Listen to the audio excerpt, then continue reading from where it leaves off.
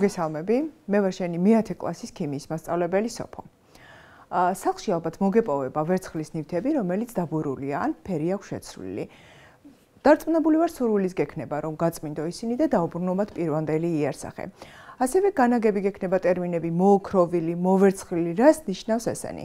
თავისთავად ტერმინიც გვიჩვენებს, რომ ისინი დაფარულია რაღაცა გარკვეული მეტალი ან სხვადასხვა შენადნობი, სხვა მეტალის ფენით. თვითონ ამ ტექნიკას გალვანო ტექნიკა ეწოდება.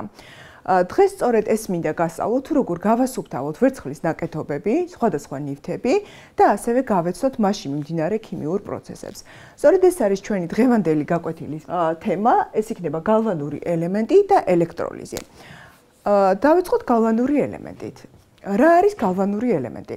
გალვანური ელემენტი ეს არის დენის წყარო. ალბათ ყველას გამოგიყენებიათ ელემენტები. ეს ელემენტი არის ფაქტიურად ელექტრული დენის წყარო და ეს ელექტრული დენი მასში წარმოიქმნება ქიმიური რეაქციის შედეგად. ჩვენ ადრე რა რეაქციებსაც ვატარებდით, ექსპერიმენტები უფრო დემონსტრაციული ხასიათის იყო, სადემონსტრაციო თქონდა. ამიტომ დღეს რადგან პროცესის აღწერა გვიწევს მთელი თავისი შეფასებებით, ამიტომ ბუნებრივია ყველა ექსპერიმენტს აქვს მიზანი და ასევე საკვლევი კითხვა. ძალიან კარგი იქნება თუ შენც მოიმარჯვებს საწერკალა მსროლს და ჩემთან ერთად ამ ყველაფერს ექსპერიმენტის შედეგებს ჩავიწერთ, ერთად გავაანალიზებთ და შევაფასებთ. პირველი გალვანური ელემენტის კლასიკური მაგალითი ეს არის დანიელის ელემენტი და დანიელის ეწოდა, რადგანაც ის 1836 წელს ინგლისელმა მეცნიერმა დანიელმა შექმნა. რაში მდგომარეობს თვითონ დანიელის ელემენტი? ის შედგება ორი სისტემისგან.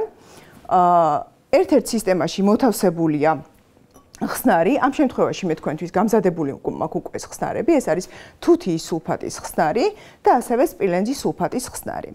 ორივეში ჩაშვებულია მეტალის ელექტროდები. სპილენძის სულფატის ხსნარში ჩაშვებულია სპილენძის ელექტროდი, ხოლო თუთიის სულფატის ხსნარში უშვებ თუთიის ელექტროდს. თუ ამას შევაერთებთ ელექტრულ წრედთან, მაშინ დენი არ წარმოიქმნება, რადგან ჯერჯერობით არ მაქვს მოთავსებული მარილის ხიდაკი. რას წარმოადგენს მარილის ხიდაკი?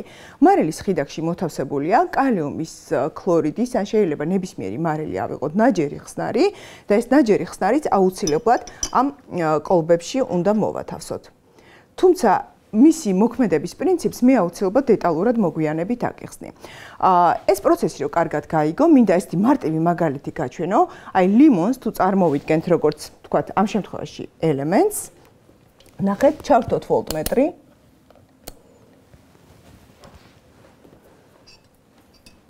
და თქვენ ხედავთ ეკრანზე რომ აწერია 0. თუ ამ ელექტროდებს ახლა ლიმონში ჩავარჯობთ, აი შეხედეთ ეს რიცხვი შეიცვლება. სწორედ ანალოგიური ვარიანტი ხდება ამ გალვანური ელემენტის შემთხვევაშიც. უკვე მოთავსებული გვაქვს მასში მარილის ხიდაკი და ესენი უნდა მიუერთოთ აუცილებლად ვოლტმეტრს. ასევე ანალოგიური ვარიანტია დანიელის ელემენტისა ეს მოწყობილობა და როგორც ხედავთ, ამ შემთხვევაში თვითონ ეს გარეთა ჭურჭელი ასრულებს სპილენძის ელექტროდის როლს. ხოლო შიგნით მოთავსებულია, ნახეთ, ეს არის თუთიის ელექტროდი. თუთიის ელექტროდიც მოთავსებულია თუთიის სულფატის ხსნარში. ამ შემთხვევაში გვაქვს მარილის ხიდაკი, თუმცა აქ შეხედეთ, ეს არის ფოროვანი თიხა, რომელიც აბსოლუტურად იგივე ფუნქციას ასრულებს, რაც ამ შემთხვევაში რა დატვირთვაც აქვს მარილის ხიდაკს. მასაც თუ შევაერთებთ ახლა ვოლტმეტრთან და ჩავრთავთ, აი თქვენ ნახავთ, რომ აქაც წარმოიქმნება ელექტრული დენი. მოდით ახლა ვნახოთ, რა ქიმიური პროცესები მიმდინარეობს ამ შემთხვევაში. მე მინდა რომ ეს გალვანური ელემენტი და ელექტროლიზი ჩვენ ერთმანეთს შევადაროთ, ამიტომ ეტაპობრივად დავწეროთ ის პროცესები, რომელიც გალვანურ ელემენტში მიმდინარეობს და რაც განასხვავებს მას ელექტროლიზში მიმდინარე პროცესებისგან. ეს რომ მარტივად გამოვსახოთ, ის სისტემა, რაც ჩვენ გვქონდა წარმოდგენილი, ერთი იყო თუთიის ელექტროდი, რომელიც ჩაშვებული იყო თუთიის სულფატის ხსნარში. ხოლო მეორე შემთხვევაში გვქონდა სპილენძის ელექტროდი, რომელიც ჩაშვებულია სპილენძის სულფატის ხსნარში. ხოლო აქ, როგორც აღვნიშნეთ, გვაქვს მარილის ხიდაკი, რომელშიც მოთავსებულია კალიუმ ქლორის ნაჯერი ხსნარი. რა ხდება ამ შემთხვევაში? სანამ დეტალურად ავხსნიდეთ, მინდა იცოდეთ ერთი რამ, რომ ეს ელექტროდები არიან ანოდი და კათოდი. და დაიმახსოვრეთ, რომ ანოდზე ყოველთვის მიმდინარეობს ჟანგვა, არ აქვს მნიშვნელობა, ეს არის გალვანური ელემენტის თუ ელექტროლიზის შემთხვევა, ანუ ჟანგვა, ხოლო კათოდზე კი ყოველთვის მიმდინარეობს აღდგენა.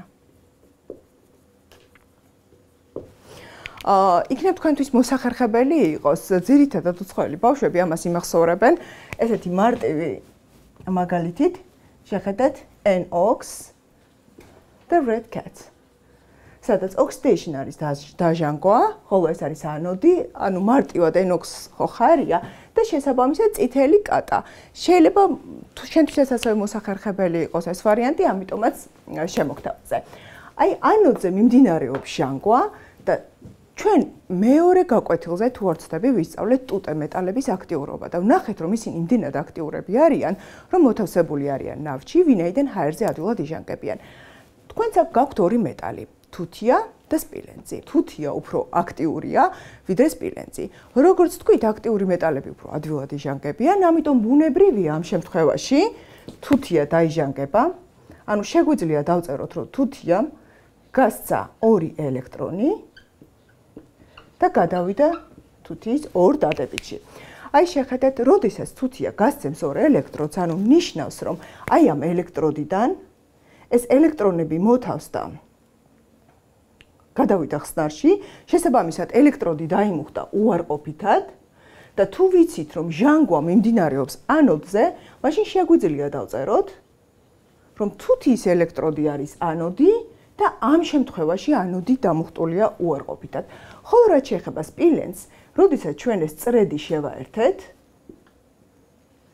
ელექტრონებმა დაიწყეს მიმართული მოძრაობა სპილენძის ელექტროდისკენ და როდესაც ისინი მოვიდნენ სპილენძთან, სპილენძის ხსნარში ვიცით, რომ არის სპილენძის 2 დადებითი იონები და ასევე სულფატის 2 მინუს იონები.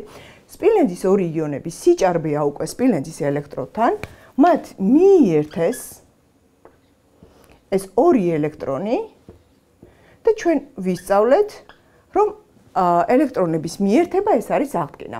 მას შესადამე ვიცით, რომ კათოდზე ხდება აღდგენა, შეგვიძლია დავწეროთ, რომ ეს არის კათოდი და ის არის დადებითად დამუხტული.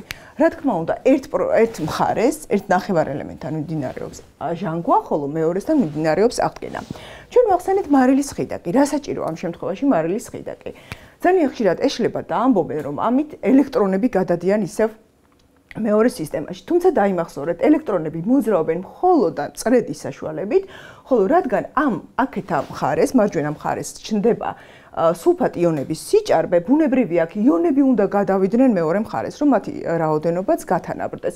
ვინაიდან აქ სულფატ იონების სინაკლები გვაქვს. ანუ ეს მიმართულება არის მუდამ ერთი და იგივე, ანუ ამ შემთხვევაში ჩვენ გვაქვს საათის ისრის მიმართულება, ხოლო ხიდაკის საშუალებით მოძრაობენ იონები, წრედის საშუალებით მოძრაობენ ელექტრონები. თუ ამ განტოლებას ორივეს დავწერთ ახლა შეჯამებული სახით, გვექნება ესეთი რეაქცია. თუთიას დამატებული სპილენძის 2 დადებითი მიიღება სპილენძი და თუთიის 2 დადებითი იონი. თუმცა აი შეხედეთ, თქვენ შეატყობთ ამ ელექტროდზე, რომ ის ოდნავ შემცირებულია რაოდენობაში.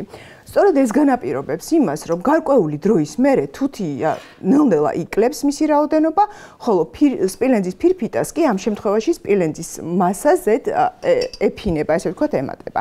და ამიტომაც ვამბობთ ზოგჯერ, რომ ელემენტზე ის უკვე უვარგისია, რადგან მან უკვე ამოწურა ის ქიმიური პროცესები, რისი საშუალებაც მას ჰქონდა. მაშინ რომ შევაჯამოთ გალვანურ ელემენტზე, შეგვიძლია ვთქვათ, რომ ეს არის სპონტანური პროცესი. ანუ როგორც კი ელექტრულ წრედთან შევაერთეთ, რეაქცია თავისით წარიმართა. ასევე ყველაზე მთავარი, რაც უნდა აღვნიშნოთ, რომ ამ შემთხვევაში ქიმიური ენერგია გარდაიქმნა ელექტრულ ენერგიად.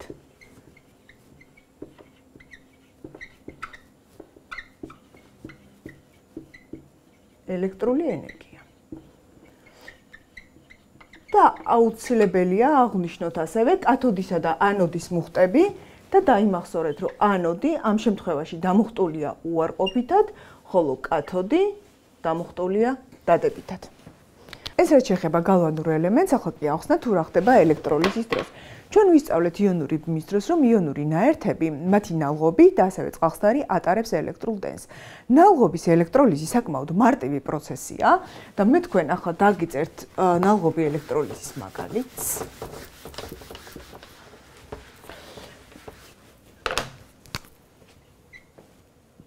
ამ შემთხვევაში თქვათ გვაქვს ნატრიუმის ქლორიდის ნალღობის ელექტროლიზი. თქვენ იცით, რომ ნალღობში ეს დადებითი და უარყოფითი იონები მოძრაობენ, ნატრიუმის დადებითი და ქლორის უარყოფითი.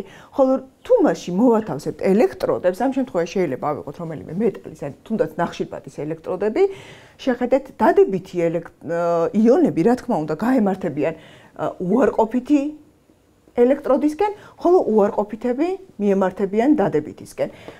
თუ შევხედავთ ამ პროცესს, ნატრიუმის დადებითი იერთებს ერთ ელექტრონს და ხდება ამ შემთხვევაში აღდგენა, ჩვენ კი ვთქვით, რომ აღდგენა აუცილებლად მიმდინარეობს კათოდზე, მაშინ გამოდის, რომ ამ შემთხვევაში კათოდი არის დამუხტული უარყოფითად, ხოლო ქლორის იონები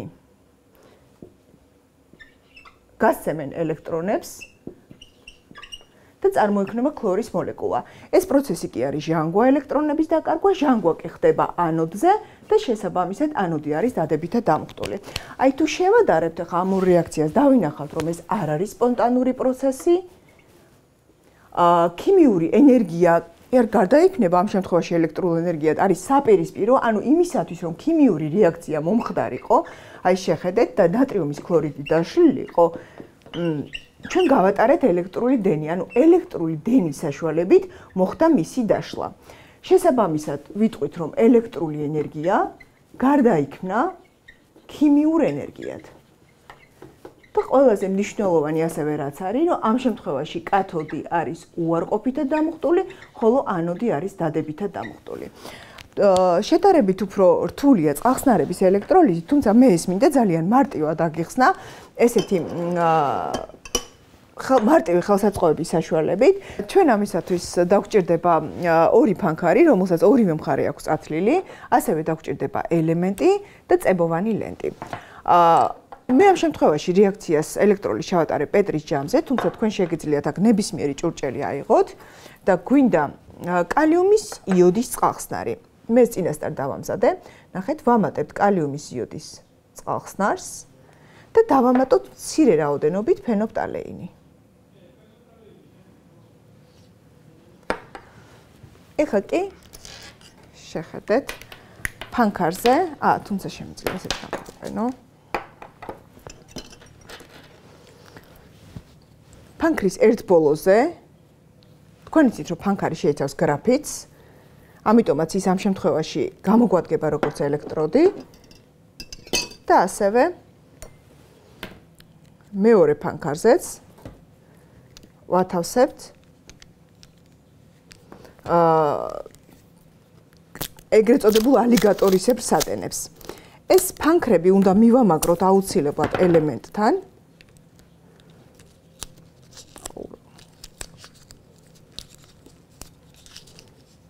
აი შემდეგნაირად და მოვათავსოთ ხსნარში.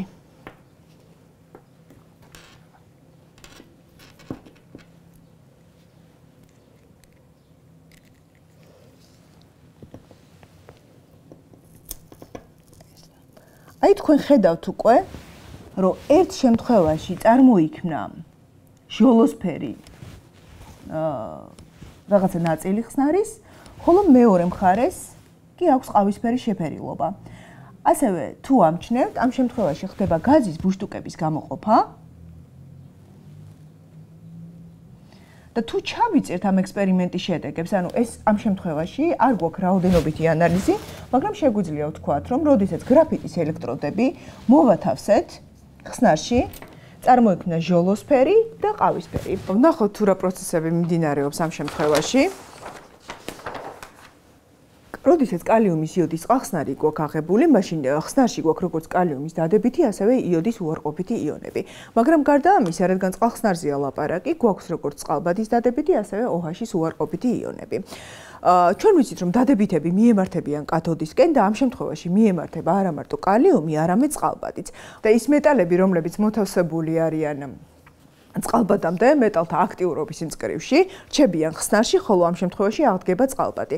ხოლო როდესაც ანოდისკენ მიემართებიან ანიონები, რომლებიც არიან უარყოფით და დამუხტულები, თუ მჟავას ნაშთი შეიცავს ჟანგბადს, მაშინ აუცილებლად დაიჟანგება OH-ი, ხოლო თუ მჟავას ნაშთი არ შეიცავს ჟანგბადს, მაშინ დაიჟანგება თვითონ ეს ელემენტი. ამ შემთხვევაში იჟანგება იოდი, ვინაიდან ის ჟანგბადს არ შეიცავს და გვექნება იოდ 2. აი თქვენ დააფიქსირეთ, რომ წარმოიქმნა ჟოლოსფერი შეფერილობა და ჟოლოსფერი შეფერილობა ეს გამოწვეული იყო სწორედ ხსნარში დარჩენილი კალიუმისა და OH-ის იონებით. ხოლო რაც შეეხება ყავისფერ შეფერილობას, ეს ყავისფერი შეფერილობა კი განაპირობა იოდის წარმოქმნას. ასევე მიმდინარეობს ნატრიუმის სულფატის წყალხსნარის ელექტროლიზიც და როგორც წინა შემთხვევაში ვახსენე, აქაც კათოდისკენ მიემართებიან ნატრიუმის დადებითი წყალბადის დადებითი იონები, ხოლო ანოდისკენ სულფატ და ჰიდროქსიდის ანიონები. ხოლო ამ შემთხვევაში, ვინაიდან ესეც აქტიური მეტალია, ხოლო სულფატი იონიც შეიცავს ჟანგბადს, ეს ელექტროლიზი აბსოლუტურად იგივეა, რაც წყლის ელექტროლიზი. და ჩვენ აქ გვაქვს ასევე წყლის ელექტროლიზის ხელსაწყო, მაგრამ მირჩევნია ეს მაშინ აგიხსნა, როდესაც წყალს შევისწავლით დეტალურად. მოდით ახლა ელექტროლიზის პროცესის გამოყენებით ვეცადოთ დავფაროთ ეს მონეტა. აი შეხედეთ. ელემენტზე აუცილებლად უნდა შეხედოთ, რომელია დადებითი მხარე და უარყოფითი მხარე. ამ შემთხვევაში ანოდი არის დადებითი, როგორც თქვით, დადებითთან უნდა მივაერთოთ სპილენძის ფირფიტა, აი ნახეთ. და ამასთან მივაერთებთ სპილენძის ფირფიტას.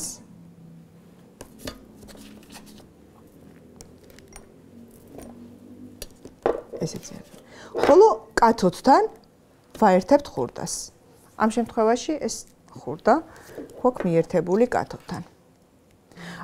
მოვათავსოთ ეს ორივე სპილენძის სულფატის ხსნარში, ამ შემთხვევაში არ გვჭირდება ხიდაკი და აი შეხედეთ, რამოდენიმე წუთში უკვე თქვენ დაინახავთ, რომ ნელ-ნელა მონეტა იფერება სპილენძის წითელი ნაფიფქით. თუ ამას უფრო დიდხანს გავაჩერებთ, მაშინ ბუნებრივია მონეტა უფრო დაიფარება სპილენძის ფენით, მაგრამ ამ შემთხვევაში ჩემი საგაკვეთილო დრო დასრულდა, ამიტომ მინდა მხოლოდ მოგცე ერთი ასეთი დავალება.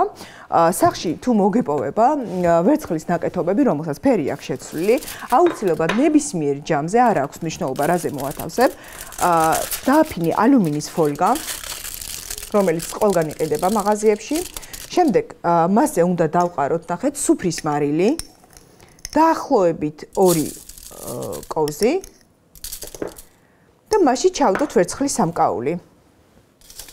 ხოდ ვეცადოთ, რომ ისე იყოს მოთავსებული, რომ ის ეხებოდეს ასევე ალუმინის ფოლგას.